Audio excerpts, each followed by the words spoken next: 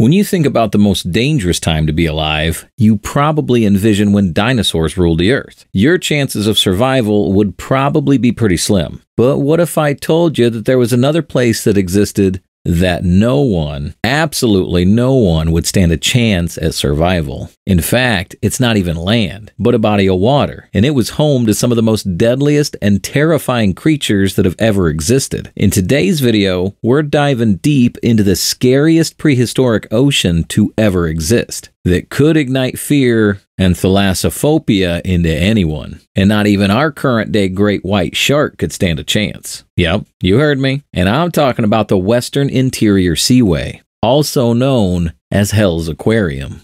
Geography.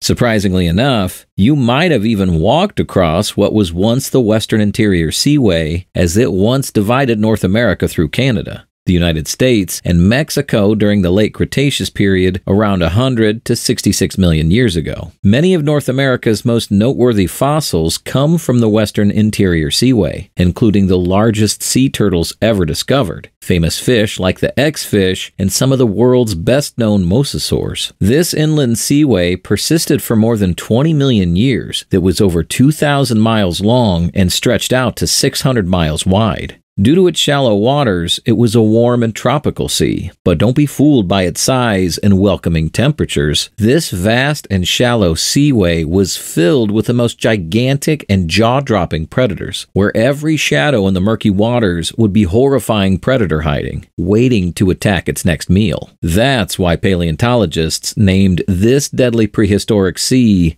Hell's Aquarium. Mosasaurs.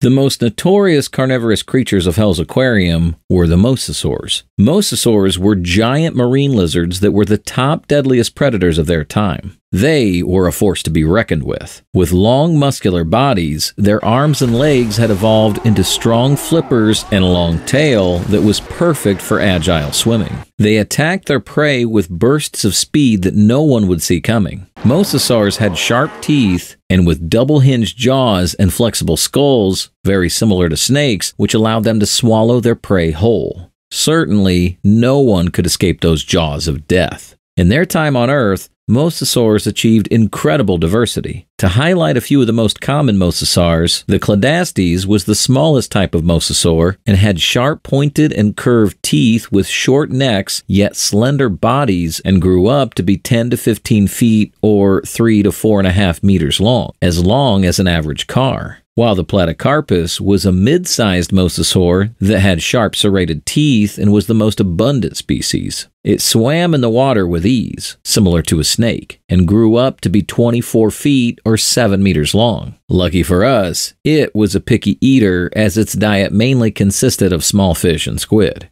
Last, but certainly not least, the deadliest mosasaur by far was the Tylosaurus. The largest ever recorded specimen was a whopping 50 feet or 15 meters long and weighing in at about 17 tons, making it the biggest marine reptile to ever exist. It was about the size of a humpback whale, and it was one of the largest carnivores the world has ever seen. It had 2 rows of pointy, cone-shaped, thick serrated teeth that were great for tearing flesh. Each tooth was over a foot long. Yikes! The Tylosaurus was an excellent hunter, as it used its snout to locate prey. Its diet consisted of fish, sharks, plesiosaurs, and even other mosasaurs of its own kind. That's right, it was a cannibal. If you thought one Tylosaurus was bad enough, evidence has shown that they used to travel in groups of 20 and ate virtually anything in its path. Imagine seeing these ferocious predators, bigger than the size of a yacht, coming straight toward you. I'd say your chances of survival would be pretty slim. Dinosus. Even though the mosasaurs were terrifying predators, oddly enough, they did not have the deadliest jaw. The strongest bite goes to the infamous Dinosus, which its name translated to terrible crocodile, yet it was far larger than any modern-day crocodile. It had thick and heavy armor covered in osteoderms, which was big, round, bony plates providing plenty of protection. They were huge predators as they grew up to 39 feet long with snapping jaws and had a bite even stronger than a Tyrannosaurus rex. The Dinosuchus could make any predator a potential meal. Even though they were not as big as the Mosasaurs, the Dinosuchus weighed around 8.5 tons, around as much as an African elephant. When it came to diet, the Dinosuchus ate anything it could catch, like marine turtles, fish, and even dinosaurs if they were unfortunate enough to get close to the water. Frightening sharks of the Seaway. Another predator home to Hell's Aquarium was a terrifying giant shark named Certoxarina, also known as the Ginsu shark. Believe it or not, it was 26 feet or almost 6 meters in length and weighing over 5 tons. It resembled a current-day great white shark and had similar lifestyles even though they were not closely related. It was a very fast swimmer, as it could reach speeds of up to 43 miles per hour. It had razor-sharp teeth that made cutting through flesh easy and had an even stronger jaw than a modern-day great white. A fearsome shark worth noting was the Squalocorax, also known as the crow shark. This shark was smaller than the Ginsu shark, but don't let its smaller size trick you. It was ferocious as its teeth were curved, small, and serrated, perfect for slicing through tough tissue. In fact, its favorite meal was the pterosaurs, which were flying reptiles of the time. Now, the shell-crushing shark, also known as the Tychotus, was enormous, reaching up to 33 feet in length. It was well known for its teeth, as they were more well-rounded rather than being a pointed triangular shape. The ridges increased the bite pressure in order to crush and eat shellfish like crustaceans and marine turtles. The ridges gave a folded appearance to the teeth. The Tychotus was more of a benthic predator, hovering around the bottom of the ocean floor rather than other shark species that roamed the open ocean. Monster hunters. A real monster hunter that deserves praise was the Xiphactinus, also known as the X-fish. It was a frighteningly fast creature, reaching up to speeds of 37 miles per hour, lurking in mysterious parts of the ocean, often appearing in groups and swiftly attacking its prey. It had a slender, torpedo-like body, ranging 15 to 20 feet in length, and was one of the largest bony fish to have ever lived. They had terrifying jaws and would feed on whatever it could get its teeth on. Its prey would include smaller fish, turtles, and even smaller mosasaurs. Numerous skeletons of the X-fish have been found with undigested prey in their stomach, indicating they swallowed their prey whole. Yikes! Talk about an awful way to go. Let's not forget to mention the Archelon, which was the largest marine turtle to ever exist. It was about 15 feet in length, and with the largest specimen weighing in at about 3 tons, its size and weight would have been an incredible sight to see. The Archelon was an obligate carnivore, meaning its diet was more than 70% meat and the other 30% was from non-animal food sources. This terrific turtle, like today's leatherback turtle, had a hooked beak and its jaws were great at crushing hard-shell crustaceans as well as preying on jellyfish and cephalopods like octopuses and squid. The anatomy of this turtle, with weaker arms, indicates that it probably spent a lot of time on the soft, muddy seafloor, similar to a slow-moving bottom feeder rather than the open ocean since it was not a fast swimmer. It preferred swimming in shallower and calmer water. However, it still could have been a good swimmer overall that was capable of open ocean travel. The Archelon lived amongst the other sea creatures of Hell's Aquarium, and was certainly not the deadliest animal in these shallow seas. If these waters weren't scary enough, don't forget about the skies. The open air was home to the most famous pterosaur, known as the pterodon, which was the largest flying animal known until the late 20th century. They had wingspans up to 18 feet, which allowed them to soar along the ocean's surface, minimally flapping their wings. Unlike the earlier pterosaurs, pterodons had toothless beaks that were long and slender and very sharp. Luckily for us, their diet mainly consisted of fish by dipping their beaks into the water and even dove for their food. Let's hope the pterodon doesn't mistake you for a fish. Cephalopods.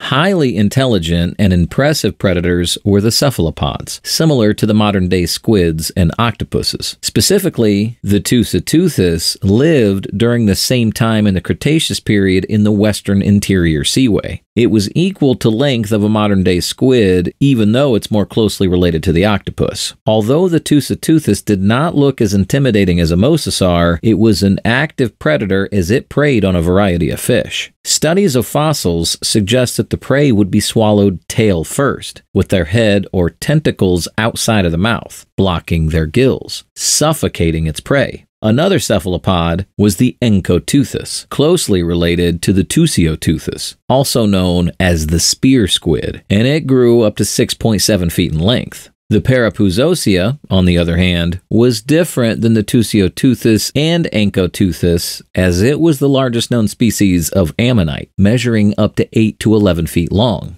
Ammonites were known to be open water predators. Their diet consisted of fish, other cephalopods, and possibly even smaller marine reptiles if their tentacles could catch them. The Parapuzosia had a hard outer shell that could use a jet stream of water to propel itself. It also had a very strong and tough beak that could slice through flesh and even crush bones of other crustaceans. Even though the Parapuzosia might have been impressive predators themselves, they were not on the top of the food chain as they were preyed upon by sharks like the Cretoxeran and other mosasaurs. Megalodon Shark.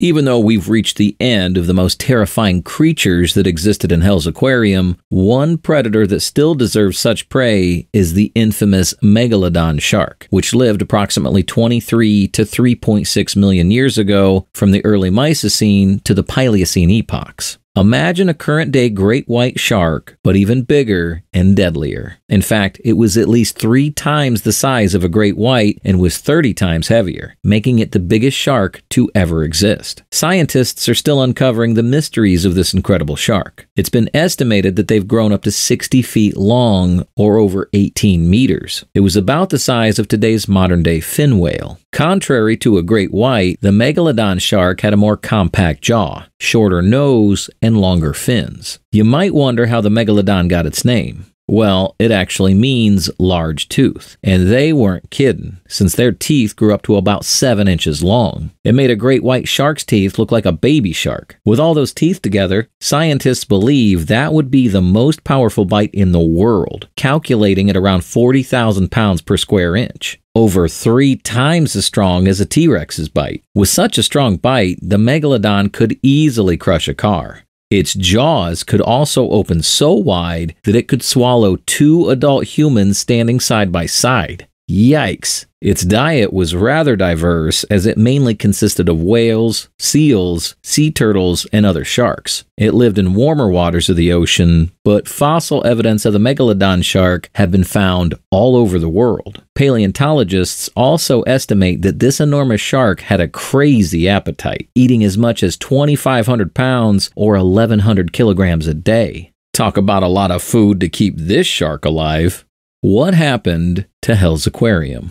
You might be relieved to know that none of these frightening creatures exist in today's world, and you might even wonder what happened to Hell's Aquarium. Some creatures had a slower decline, while others continued to go through different stages of evolution. During the latest stage of the Cretaceous period, around 70 million years ago, the Western Interior Seaway slowly disappeared as the 2 land masses, Laramidia and Appalachia, began to reconnect. As the sea levels decreased, the continent uplifted. In its place, it left the incredible fossils of various kinds of species that lived within the Western Interior Seaway. Traces of the fossil records are located in marine deposits throughout the United States, starting from New Mexico to North Dakota. Some of the most noteworthy ones are the Pierre Shale and the Austin Chalk.